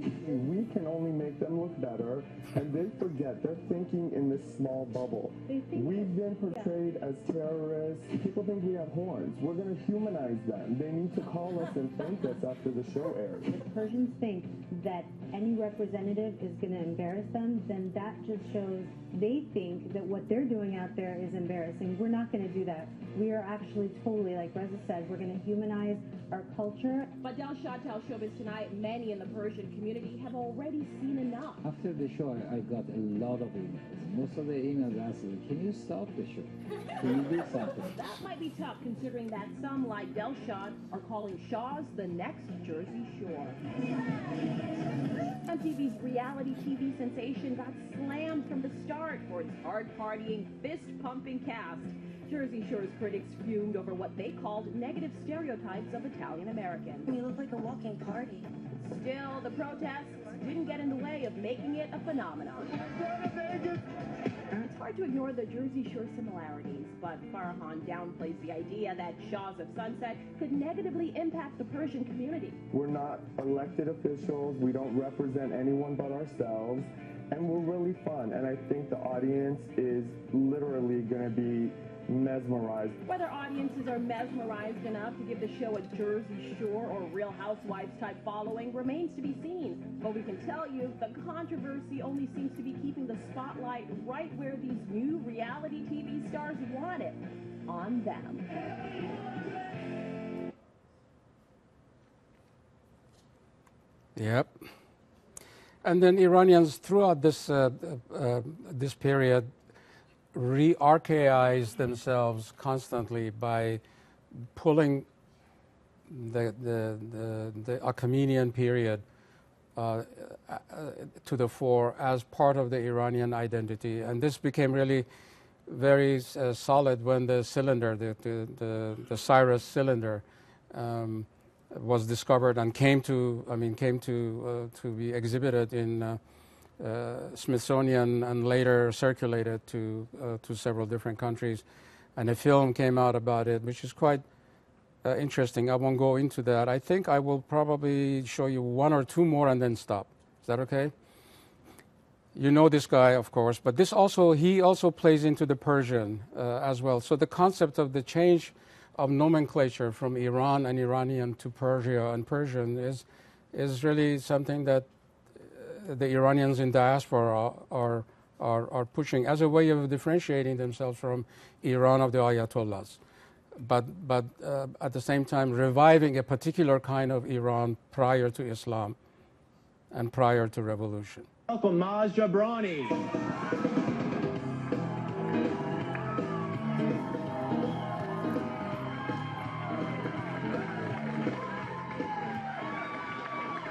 Thank you. Thank you. My name is Maz Jobrani. I'm an American citizen. I've grown up in America, but I was born in Iran. Thank you. Thank you very much. Yeah, that's how I feel, right? Yeah. You guys are like, whatever, bro, that's your problem. Deal with it. Yeah, it's not a good time to be from the Middle East. You know, Iranians, we've learned how to deal with it. We've learned how to trick Americans. We say we're Persian. It sounds a lot nicer and exotic and confuses Americans, you know. We're always like, no, I'm not Iranian. No, I am Persian. Like the cat, meow. I am the cat, meow. I am not axis of evil, no. I am Persian, like the rug. I am soft, hello. You can lay down on me. Yeah, and as an actor of Middle Eastern descent, I've done some TV and film, and one thing I've noticed is that you tend to die a lot. Yeah, like I did a Chuck Norris movie, and I knew I was going to die in that. It was bittersweet when I got it. My agent called me up and said, you got a film? I'm like, yes. He's like, with Chuck Norris. I'm like, damn. Because I'm never going to be a sidekick, right? Never going to be like Chuck and Hassan saving the world. Right?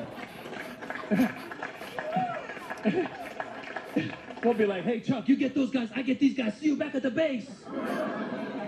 And my mom got mad for me dying all the time on TV. She's like, why you keep dying? I was like, Mom, that's how they write the show. She's like, why don't you kill them one time?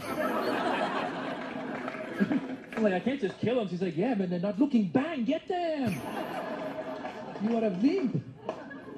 It's crazy times, too, nowadays, you know, with the war going on and stuff. I didn't want to go to war because I'm peaceful, you know, but I had other reasons I didn't want to go to war, because I'm originally from Iran. And Iran sounds a lot like Iraq. And I was worried that if there was one president who was going to mess it up and bomb the wrong country. Come on, people.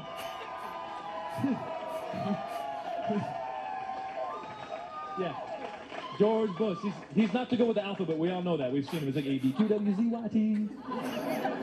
He never pronounced the country right. He called it Iraq. If I were Saddam, I'd have been pissed. I'd have been like, hey, if you're going to bomb us, at least pronounce it right.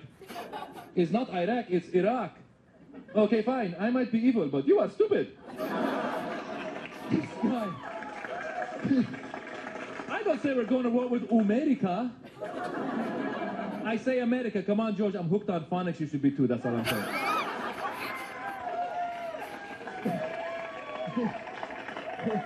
And it's been a tough few years for Middle Easterners in America, man. It's been tough. The only good thing that's happened for Middle Easterners the past few years is that the Bush administration went after gays. Yeah, it was good because it took the heat off the Middle East for a minute.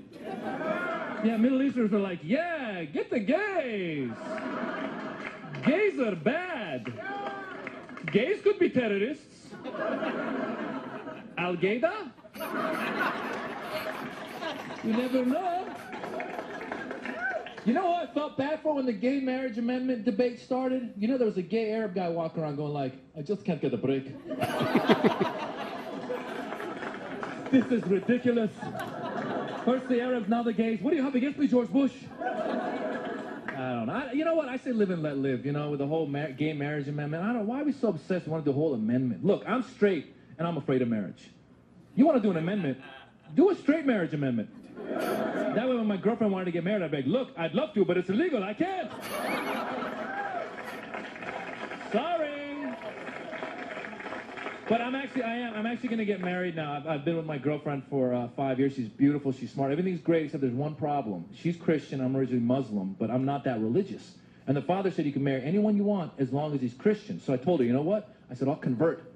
I said, I'll do it for you. I said, I'll show up one Sunday and do whatever it takes. You know, I'll eat the cheese and crackers. You know, I'll have the wine, whatever. Hallelujah. I'll do all that. But just one Sunday. I can't keep showing up every Sunday. I'm a guy. I got things to do on Sundays. Right, guys? Right?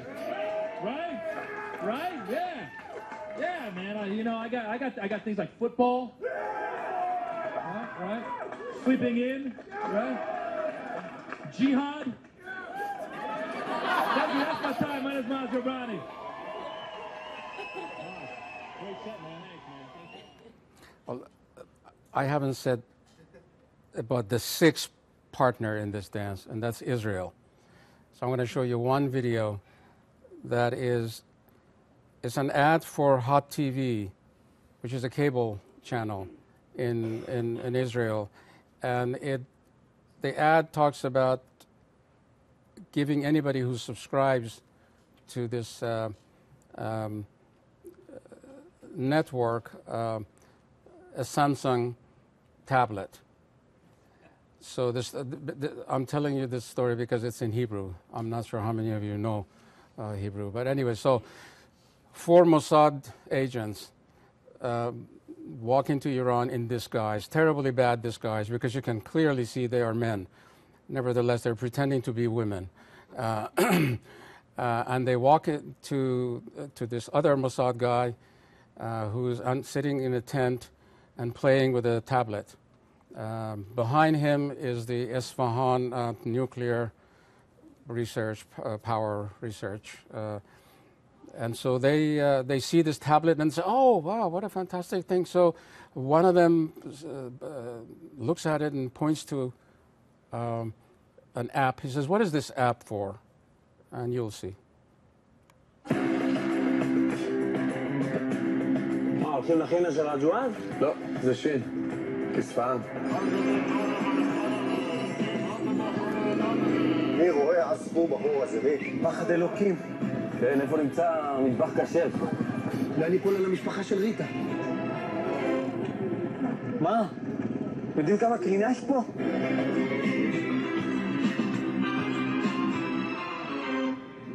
זה אתה מהמוסד. ממש, לא בושה, גם אנחנו היינו במוסד תקופה. תגיד, שושו, עד כאן הבאת אותנו? בחודשיים תוכן תצפיות.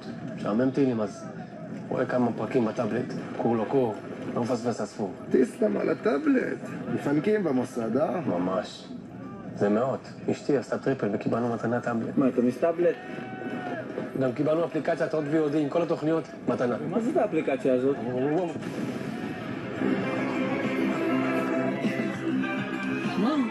עוד פיצות מסתורי באיראן.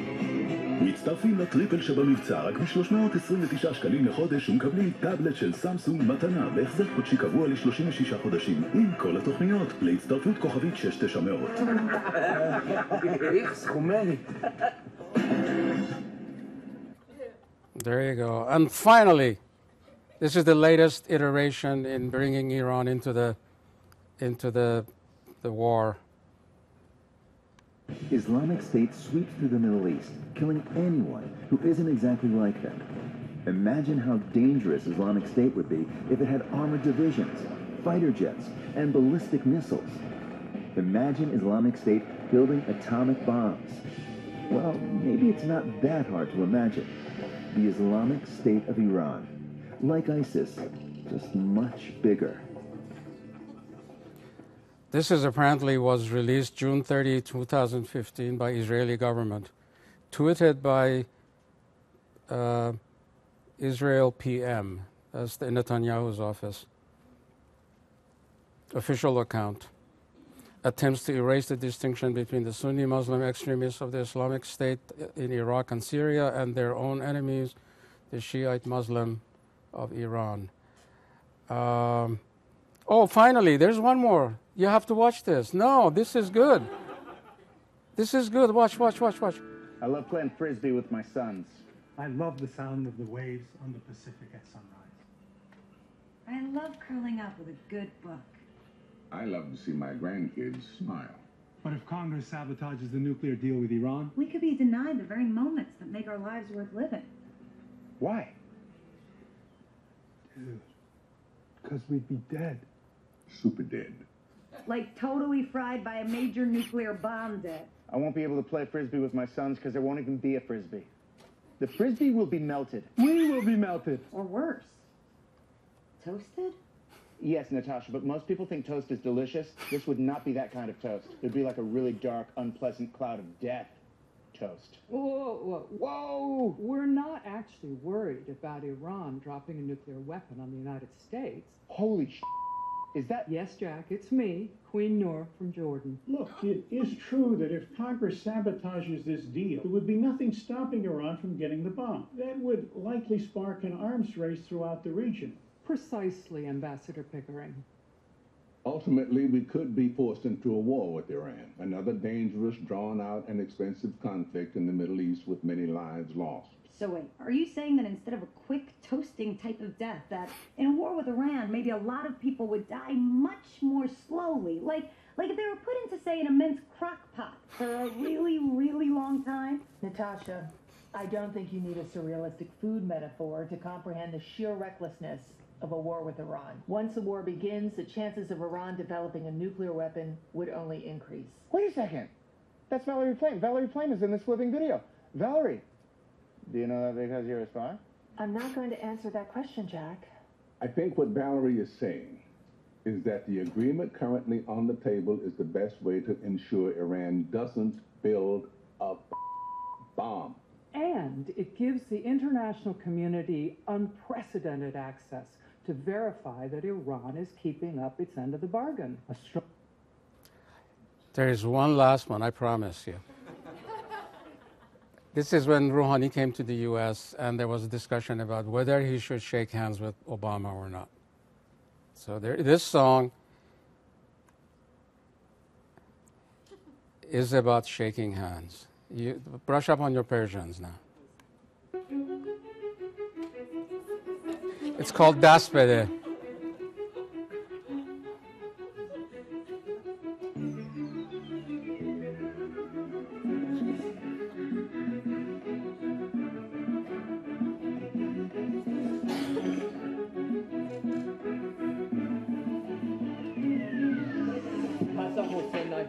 جلو باش دست بده اگه چیزی گذاشت تو دست بهش پس نده شاید یه نمره تلفن یا نشونی که بعدت بگه بگیدی گفته که خلعمته اون خودی دامش گیره لای لابی یهوده ممه رو دوباره بده دست لولو البته خاطرت باشه که ماشه کشی دست لوله تفنگ رو شقیقه جاشه و مذاکره سخت زده نشه هو برش بیای بگی به ما برگ زدم این خودش ظرفیت فرصت رو از دست نده هرچند خوشی نیستم و فکر میکنم که راه مذاکره هم به جنگ مستقیم میشه که بهتر که بی خیال گفتگوها علافی حرف من اینه که به حرف منم گوش نده خاطرت باشه چند صد گروه بهت چشم دوختم ضد حل به امیدشون خداییش خیلی بده نشی پاچی بری از آینده پول قرض کنی اینو که محمد رضا هم بلد بود سر دفعه که چی کار میکنم با کشورهای مبوس اضافتی سیاه و دومنی یادته بپا نخوری گولشونو که بازاره آزاد و روزن. Okay, I think it goes on and on. Thank you guys for your patience here.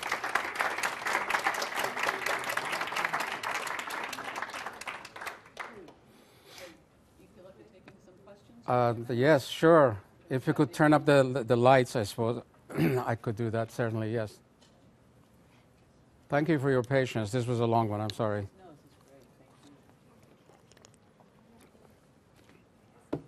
So the floor is open. I'll let Sure. you go ahead. Yes. Right. Yes. Thanks a lot for this fascinating lecture. I have a question about the coinage of media work, the same lines as dream work. Yes. So is it the kind of contingency and contradictions which elude a neat closure that you're suggesting? Because both the diplomacy, the internal diplomacy, which is contesting the stereotyping by United States and United States stereotyping of Iran, both of them are eluding a kind of closure. It's a kind of ongoing process, right, where improvisation and everyday negotiation seems to be suggesting that the new media network is trying to build in new refashioning of diasporic identities. Yes. Yeah, I think all of this. Did you finish? Sorry, go ahead. No, so I was just wondering where do you suggest the notion of exile in this narrative? Because there is this lack of closure, there is negotiation constantly with the sense of identity, home, belongingness, and the notion of root. So where do you think about the concept of exile, right, and the longing to go back, right, in this notion of media works? Right.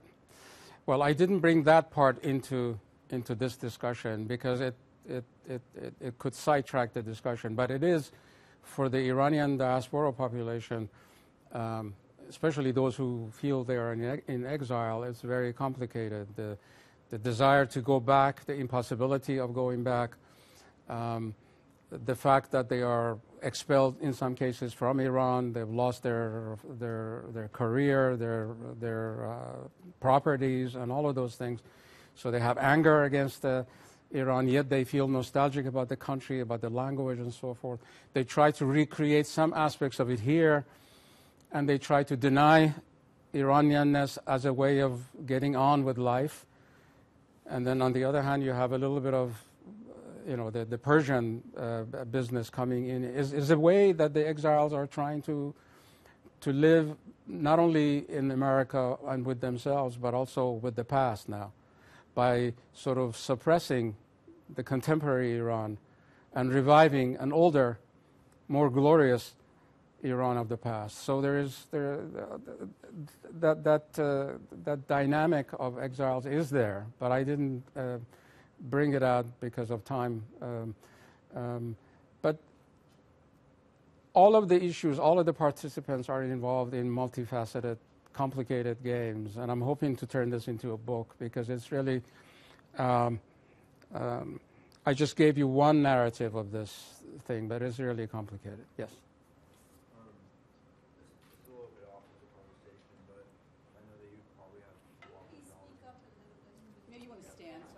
Yeah, please stand. Yeah, that's makes. I know it's a little bit off of the conversation, but since I know you have deeper knowledge than most of the rest of us, I researched this stuff a lot, on my own. With the looming threat of the Islamic State right now on the world community, not just the Middle East, do you think that it changes that dynamics between us and the U.S. in terms of having a common enemy? How do you think that they should be reacting with that? Because I know that Iran hasn't been officially involved with the war against IS. What do you think about that?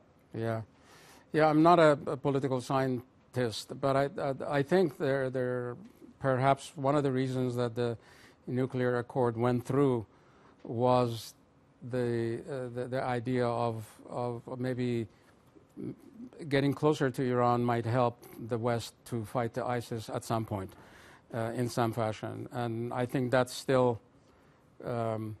That is still coming. That policy probably will play out, but I don't know.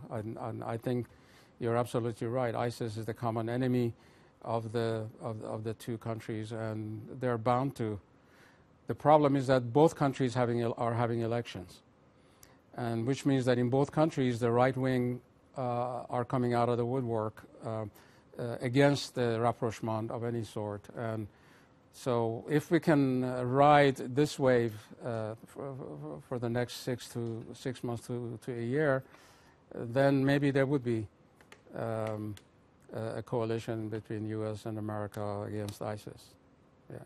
Yes. Thank you very much, Professor, for your very insightful presentation. Thank you.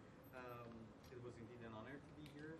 Well, in the beginning of your presentation, you just mentioned that the Westerners, the Americans, have been trying to find more about the Iranian mindset through the movie productions that have been produced in Iran during the last 30 years from the revolution onwards. But I cannot agree with this because, this is the reality. That's the only choice they have currently. But I'm saying that why not exploring and investigating the social media, which is currently being used by Iranians to learn more about the mindset and the culture of people. There was a statement from Barack Obama, which was published by Foreign Affairs, I guess, and then it was saying that why outsiders from America should judge America based on Hollywood. And I think the same story is about Iran. In movies, everything is being exaggerated. So why not choosing social media as an area for research to find about Iranian mindset? Right. They are doing that. What I was telling you about looking at the movies was before social media had come online. Social media is very new. Basically 5 years or so since the social media has become really a force. You mentioned early 80s.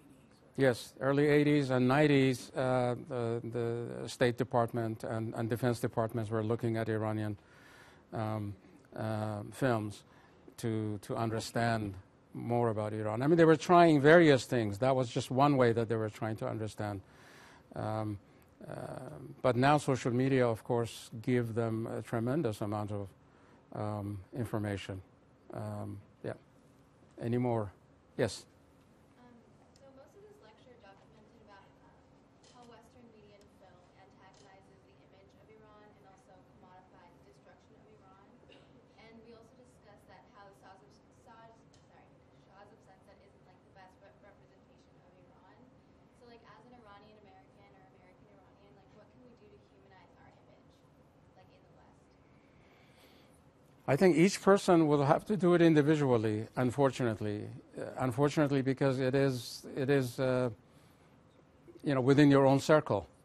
It's a fight that you have to do, and of course, if you're a writer, if you're a columnist, if you're a journalist, if you're a filmmaker, if you're a novelist, if you're a researcher, all of us in these various fields can.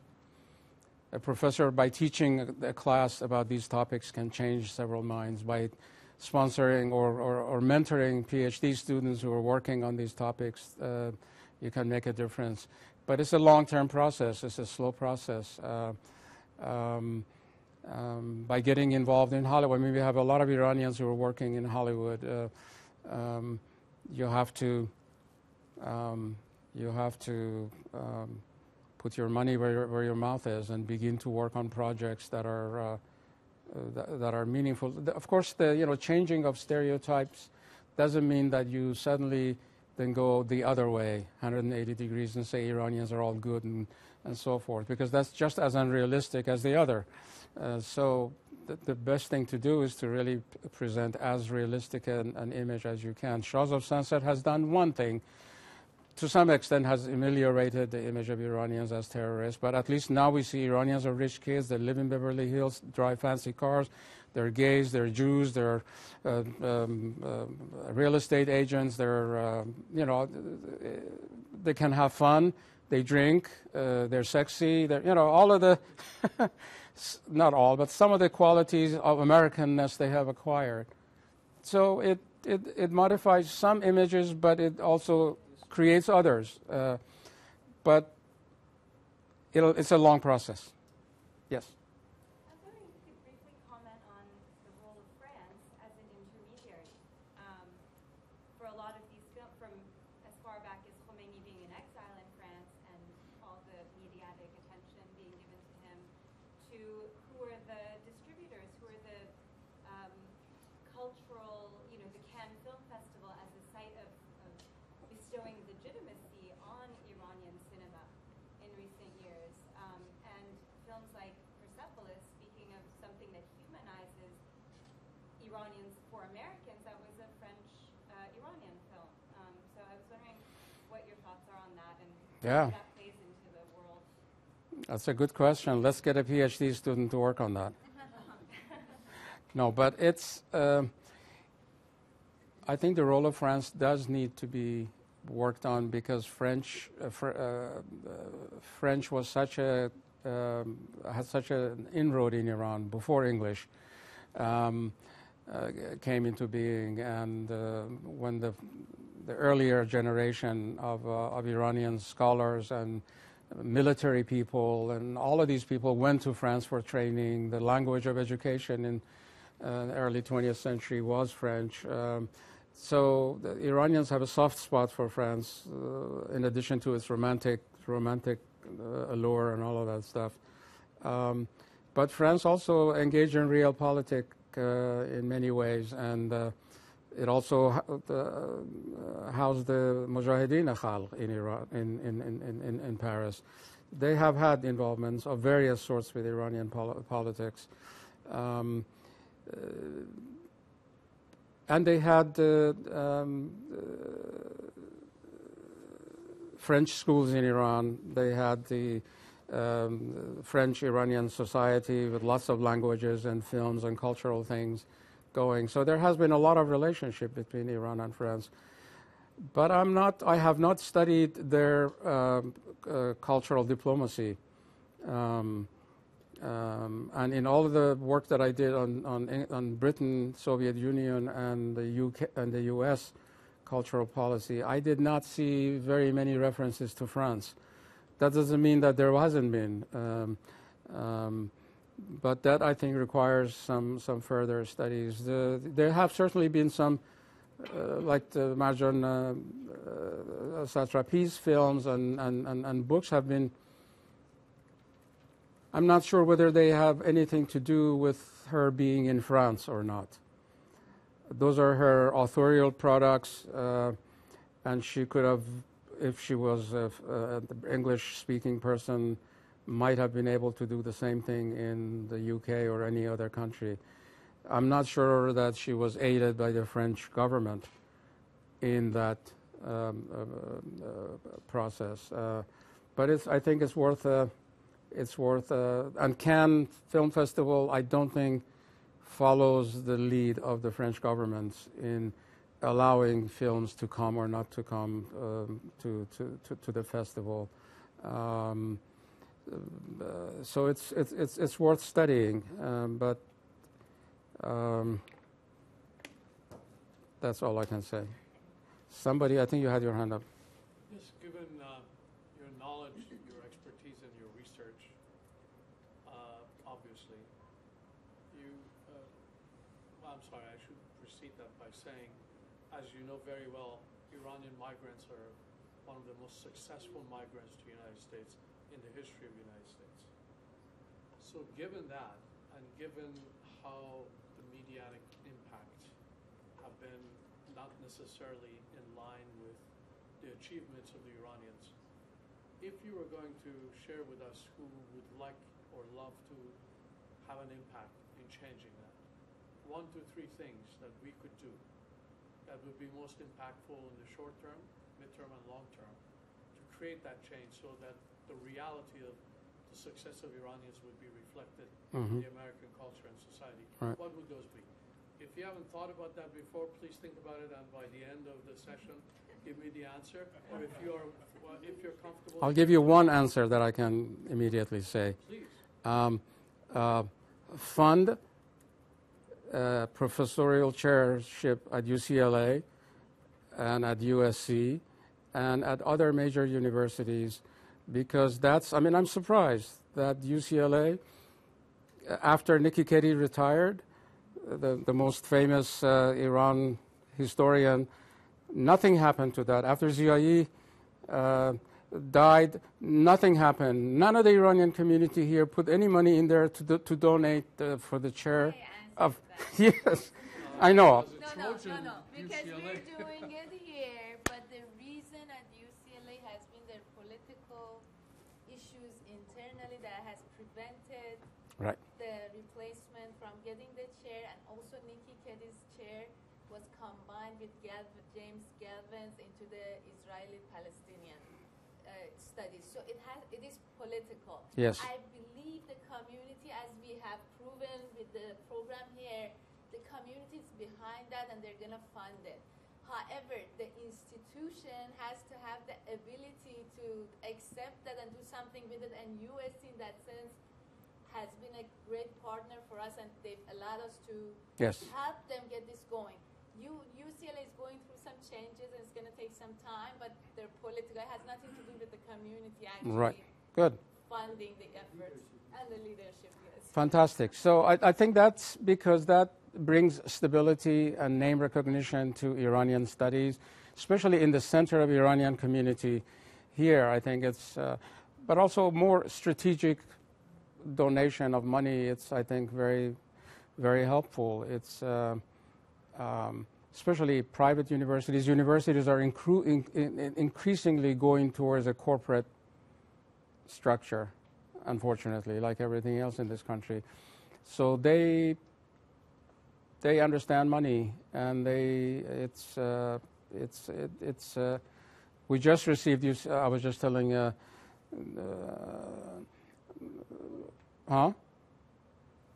I was telling Lauren the donation that Northwestern received from the Buffett, the wife of Warren Buffett. They received $100 million for global studies. And so that institute now is beginning to channel some of the money to the hiring of an Iranian cultural studies faculty of Iran, and one in Turkish studies as well. I think giving a large amount of money creates kind of a buzz, kind of allows to not only hire one person, but also to create an institute or library or funding for graduate research, all of those things that suddenly will would make a big splash, but also it will become productive in terms of producing research publications and those sort of things. So, and also I think Iranians themselves should publicize their work. I mean, there have so many scientists, so many artists, so many successful business people that are. Is there a way to make connection at the top level of Iranian around the country? I'm sure you guys are involved in some of those things, but how to publicize these things so that on an annual way and some sort of a Oscar night. I don't mean Oscar as such, but some sort of a big night of recognition of Iranian talent, and not just art and music and so forth, but also sciences and meteorologies and medicine and so forth. So I don't know. I haven't thought about it systematically, but in my own sort of academic life, I see that this is when I started the Iranian Film Festival at UCLA in 1990. It came under a huge amount of attack by Iranian artists, filmmakers, and so forth, who were in exile and who were angry at the Islamic Revolution and Islamic government, and called for the boycott of the film. But the response of the community was so incredible. People came from Washington, D.C., from Houston, from San Diego, from all over the place, stayed in hotels for a few nights for this 8 days of intensive film screening. And that festival is still going, the 26 years or whatever it is. I started a similar thing in Houston when I moved to Rice to teach there in 1992. That festival is still going every year. So creating something that annually occurs, I think, keeps reminding and reiterating the successes of Iranians. I'm not sure what that might be, but there are so many institutions in this city that you could hook up with to do that. If I may, you ask about why isn't UCLA doing that. Most of us would probably be fired from our positions here if we didn't share this with you. And I apologize for those who are not from UCLA. With me. UCLA is usually behind USC. But if I may just share something seriously. Sure. Netanyahu is not the worst enemy of Iran. Nobody else in the world is.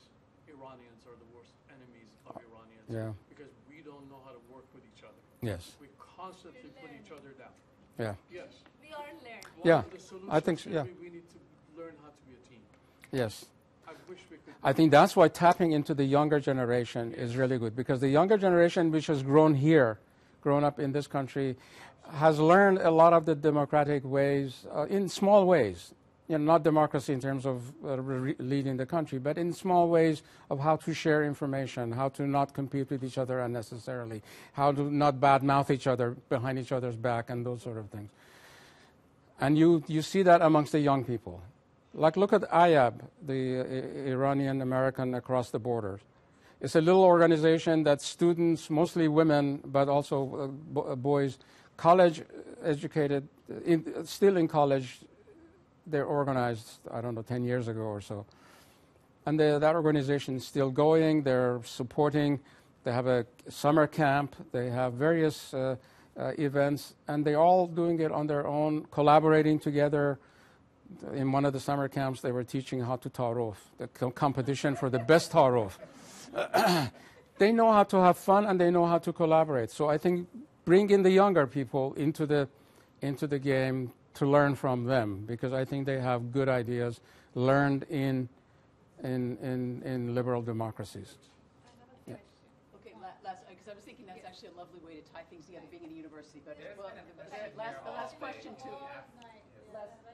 It's a short one. I can ask him first. No, go ahead. Well, sorry. No, she's the boss. We have to go somewhere else soon. But okay, two last, because you've been waiting for a long time. Quickly, and then Dr. Imrani, and then we'll head out.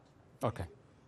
So you mentioned in your lecture that you find that the identification of Iranian Americans as Persian Americans is a relatively recent phenomenon. As an American of Iranian descent, I may not look it, but I'm half Iranian. My family has identified as Persian American since they got here in the 60s, well before the revolution. So I wanted to know what reference material you had, or is that personal experience, or essentially how you came to the conclusion that most people prefer Persian to Iranian? Yeah, I didn't mean that Iranians didn't use the term Persian before. They do, and they have all along. But I've lived in the U.S. since 1964, and 30 years of it has been in L.A. And I've been a constant observer of cultural things. So I'm going only by my own experience. My experience is that the term Persian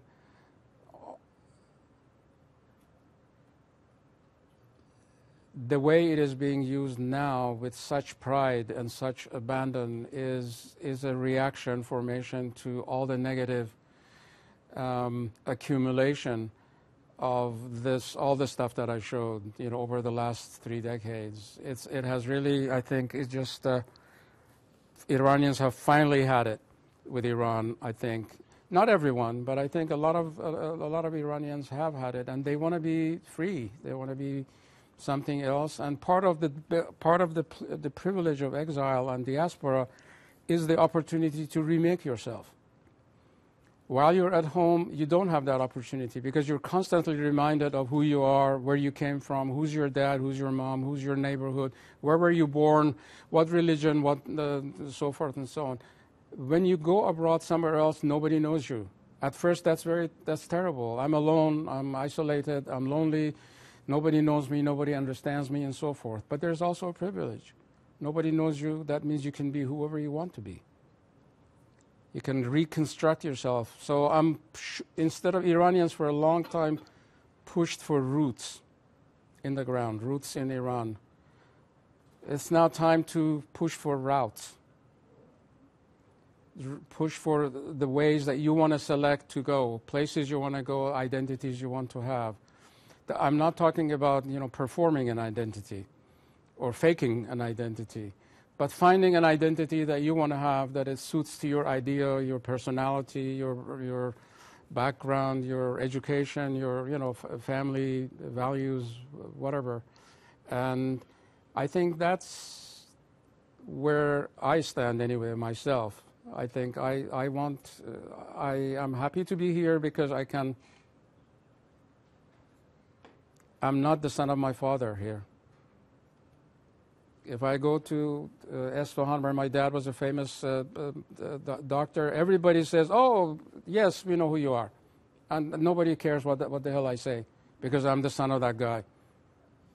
I don't have an opportunity to be myself, to show who I am. But here I am able to be free from that root.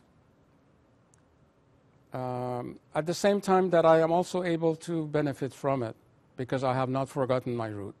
I speak Persian very well. I read poetry. I write in it. I enjoy Persian music. I constantly Skype with my family back home, and my kids know Persian, and their favorite food is Persian food. So I'm not suggesting that you forget where you came from, but also don't regret that you're separated from your roots.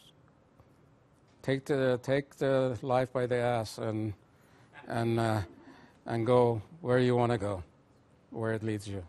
Sorry, it sounded like a lecture, but since you're a young person in search of routes, go with it. My question is more practical. You mentioned the use of media, for instance, by the U.S. to portray Iranians a certain way, and also by Iranians to portray the Americans. However, in this city specifically, we have a third option, which is our own media portraying us a certain way.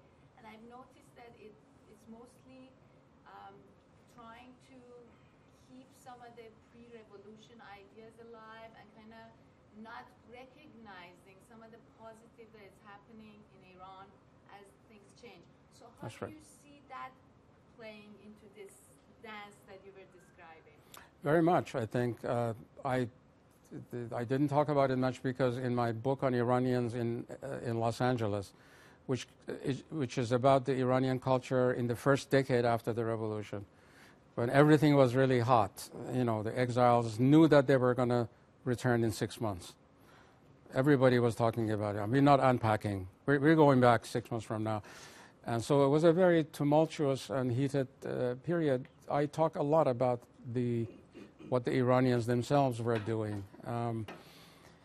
But I think things have changed in many ways. I mean, you have to not. It's important not to underplay the impact of the second generation, the younger Iranians, the 1.5 and 2.0 Iranians, who are born here or who were babies when they came here, and they are older generation. Our generation is defensive about being Iranian, and is afraid of being American, afraid of speaking up, afraid of critiquing America for fear of being charged as, who the hell are you? Go fix your own country. You don't have a right to speak. The kids, the 1.5 and 2.0 kids, have a right to speak. This is their place. And they're not apologetic about being Iranian American. That's why the kids from IAB are really refreshing to talk to them, because they are Americans, but at the same time they are Iranians, and they're willing and able to and do critique American society, and they try to change it through whatever organizations they have. And I think so. I think that's all I have to say. Yeah. May I ask the name of your book, please?